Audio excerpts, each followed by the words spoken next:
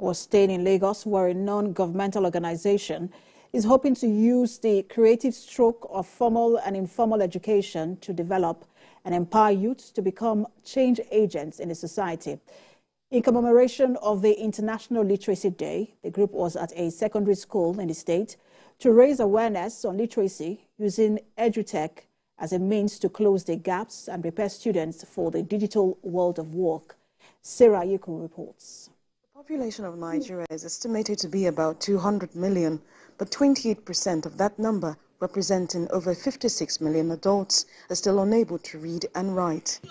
While the world commemorates the International Literacy Day to highlight the progress made towards the achievement of Sustainable Development Goal 4 on education, more attention is on the role of literacy in building more inclusive, peaceful, just and sustainable societies. Educators and non-governmental organizations like Do the Dream Initiative, the level of literacy among students and number of out-of-school children is worrisome. When the state discovered that some of our students in pupils in the primary school, were not able to read, the government decided that something must be done about it and went on to establish the Eco-Excel program, where teachers, about 15,000 teachers were trained. They were given the devices to teach these children. Primary schools today, we have at least 85% of our students being able to read and write. Which means we can be doing it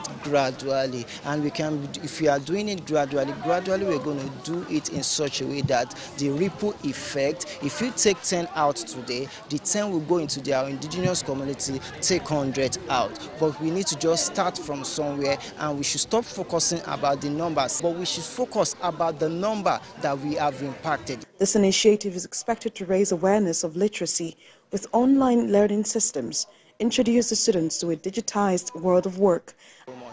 Private sector and public sector can promote huge role, can promote literacy by allowing young people to find their voice, give them opportunity, and collaborate with great schools like this to make literacy common for every young and old, every male and female.